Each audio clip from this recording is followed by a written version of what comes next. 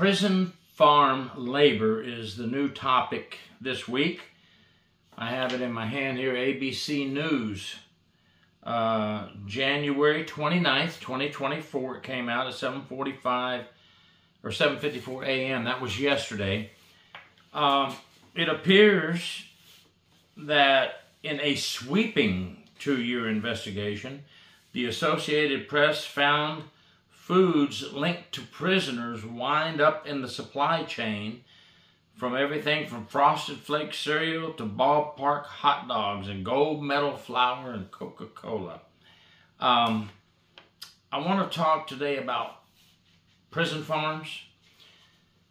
And yes, those prison farms are run by inmates, and the labor is done by inmates. We know that.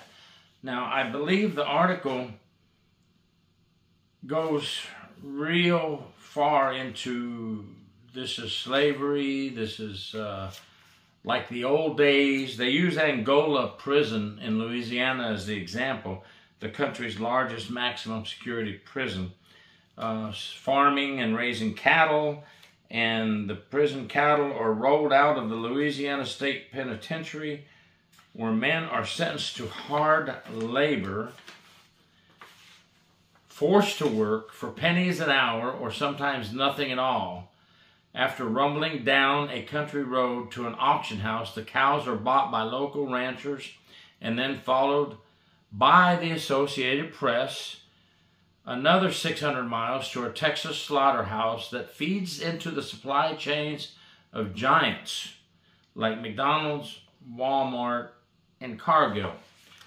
Well, my cattle that I raise here are also in the food chain supply. I work hard, but it's actually relaxing to me. But it's not about me. This is about the inmates. Let me tell you my experience, and I can only tell you my experience from Florida prison farms.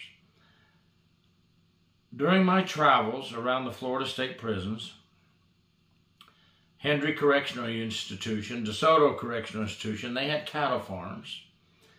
And the inmates volunteered for it. Now, here in this article, it says many, if they don't want to work on the farms, are subject to scrutiny. They're subject to be locked in isolation.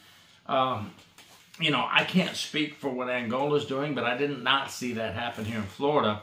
What I did see was inmates who told me that their day, and if there's any inmates watching this video, please tell me what you thought about it.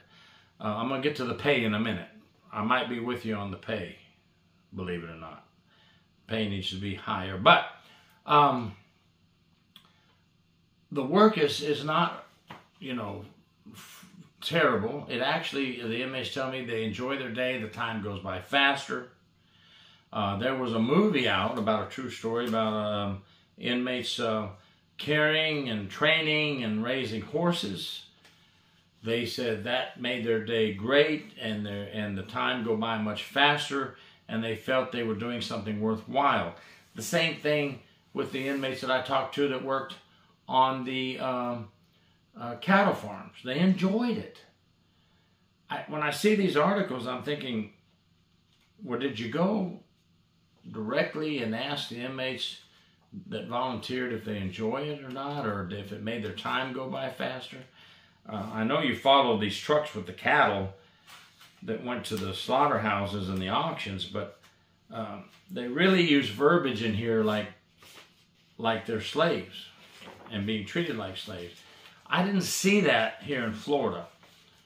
I saw inmates that were happy and came in, took their shower, ate their evening meal, and felt like they did something worthwhile.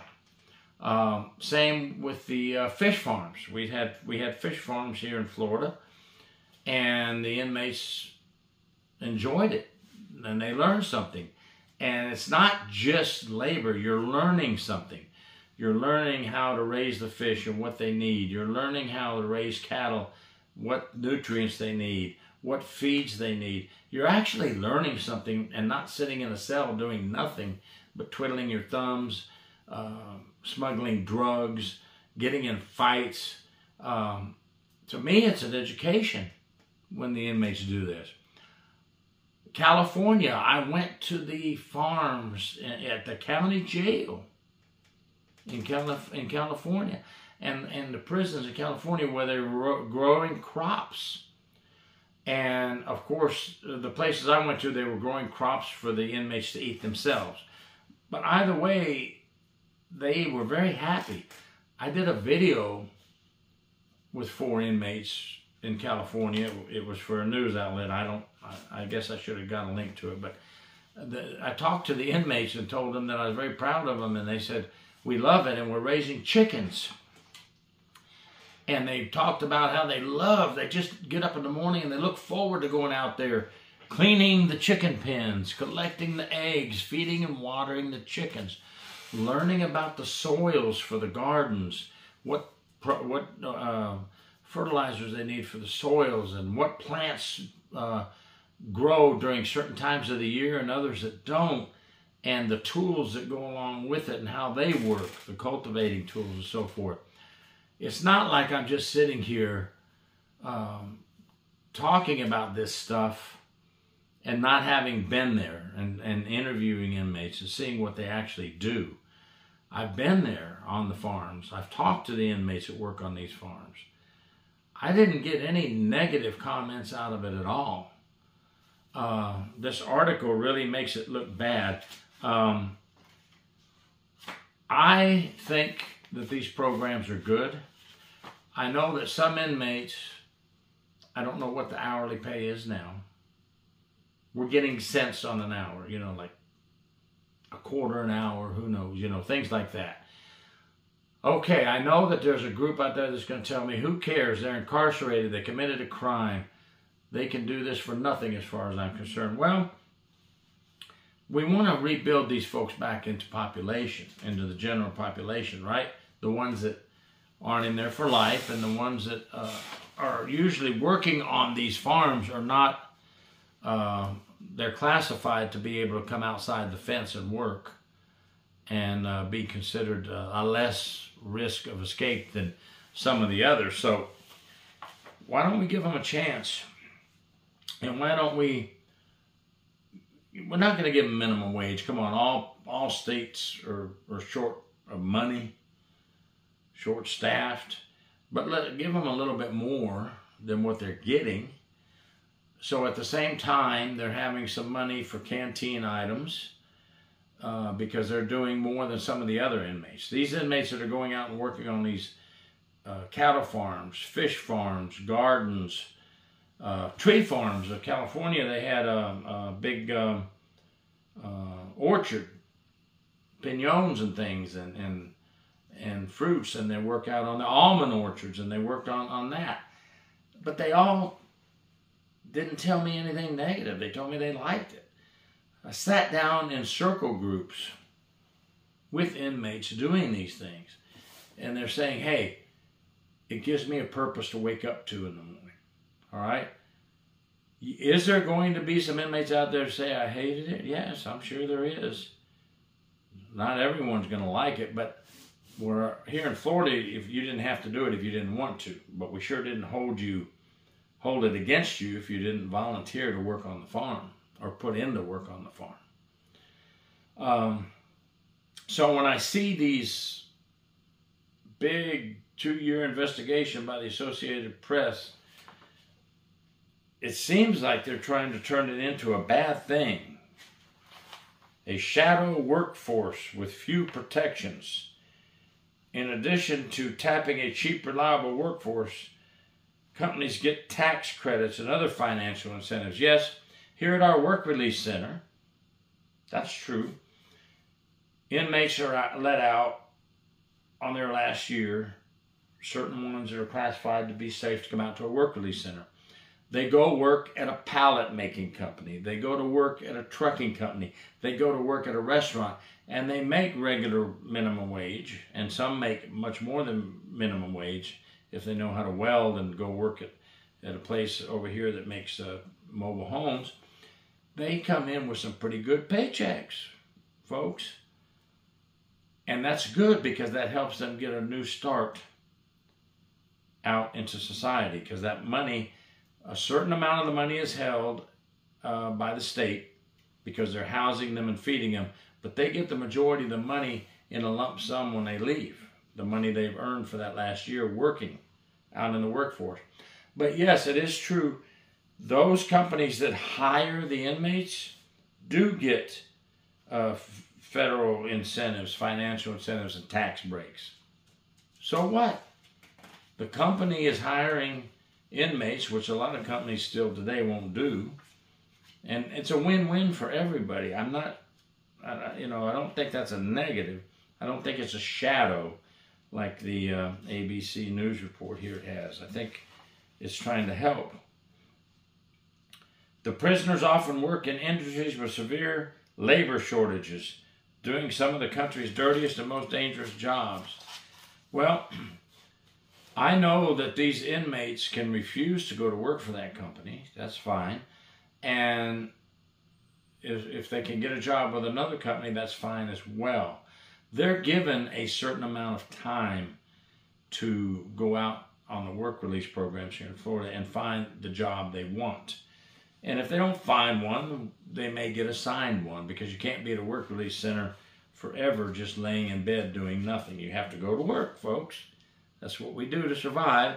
That's what I did for 38 years in the workforce. And now I'm still doing labor work by choice out here. I just want to get the point across that I disagree that they're suffering working on these cattle farms and fish farms and orchards and labors. I would like to go out and ABC hire me, and I'll go out and do an investigation for you. I'll travel state to state. I'll interview the inmates that work in these farms, and I want to get the scoop from them. I want to hear what they have to say. I will agree with the ABC report that they are going to complain about the pay. That's the only thing. They're going to complain about the pay, but they're not going to complain about having something to do while being incarcerated and learning something every day. I'll find a picture of me with the inmates that I told you I did a video with, or they took a video of us talking and me interviewing them. I'll put that on here, okay? So you can see the picture of me with the inmates working in the gardens and raising the chickens in California. Anyway, I just wanted to get that out there. This is the media link, ABC News. If you want to look it up and read it yourself, it's very lengthy. Titled, Prisoners in U.S. Are Part of a Hidden Workforce, okay? Put out yesterday. Read it for yourself. I know I'm going to get some people say that it's very unfair to have them working in that, but I really wish that some people would understand that the inmates are getting an education. One more thing. At a local juvenile facility that I worked at, called the STAR program, where we tried to get inmates, juvenile inmates, their GED, physical exercise in the morning, and we had a fish farm, and we had a horticulture farm. Those kids loved it. I would go out and say, show me what's going on with the fish. And I didn't even know how to do this stuff. You know, I'm just there as their drill instructors, what we would call them. And I'd say, show me. And they said, well, these are saltwater fish. These are redfish. And we have to have that water just right. And they explained the formula on how to get the saltwater just right. And then they said, now these are freshwater fish. Man, they're eating up. They're learning. They're learning. Same with the horticulture. Show me what's going on in the horticulture. I like to ask them to show me what's going on because they loved to show me. They weren't getting paid to work on that fish farm or in that horticulture farm. They did get to eat the fish, though, on a regular basis. So they had fish fries.